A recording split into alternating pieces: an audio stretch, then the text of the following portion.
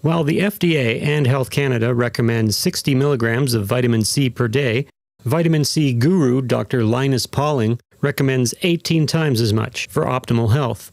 Dr. Pauling is the only person to have earned 2 unshared Nobel Prizes. Following his own advice, Dr. Pauling lived to be 92.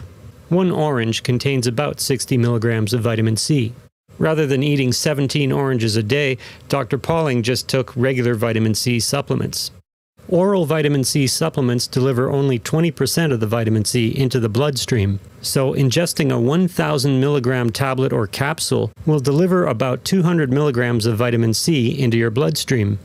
A direct injection of 1,000 milligrams of vitamin C will result in the absorption of about 700 milligrams of vitamin C into your bloodstream. Liposomal encapsulated vitamin C is absorbed at a rate of at least 80%. In other words, 1,000 milligrams of liposomal encapsulated vitamin C will result in the absorption of at least 800 milligrams of vitamin C into your bloodstream, even better than direct injection. And you can make it yourself in minutes for pennies. For those who can't stomach high doses of traditional vitamin C tablets or capsules, liposomal encapsulation is an efficient way of megadosing on vitamin C without ingesting large quantities of ascorbic acid. Here's one way to make your own liposomal encapsulated vitamin C. You'll need a measuring cup, a blender, a tablespoon, a wooden spoon, an ultrasonic cleaner, distilled water, ascorbic acid powder, soy or sunflower lecithin, and mason jars. Start by adding 1 level tablespoon of ascorbic acid to half a cup of distilled water. Blend for 1 minute.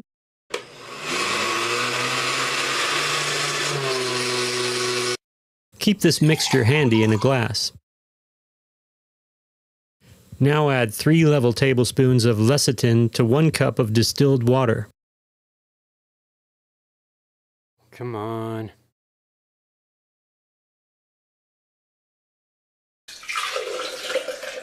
Blend for 1 minute.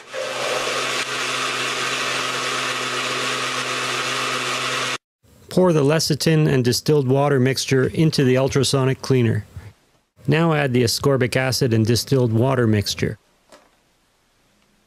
Turn on the ultrasonic cleaner and let it work for 6 minutes. Stir it about once every minute with the wooden spoon. The ultrasonic cleaner will probably turn itself off after a couple of minutes. When it does, just restart it. Now pour the whole mixture into a big bowl. Don't try to pour it directly into a mason jar. Oh, you f***ing son of a... This recipe will fill a typical sized mason jar. The mixture will become unstable after 3 days if not refrigerated, so keep it in the fridge. A good health maintenance dose is 1,000 milligrams or 1 tablespoon a day, for an absorption factor of at least 800 milligrams.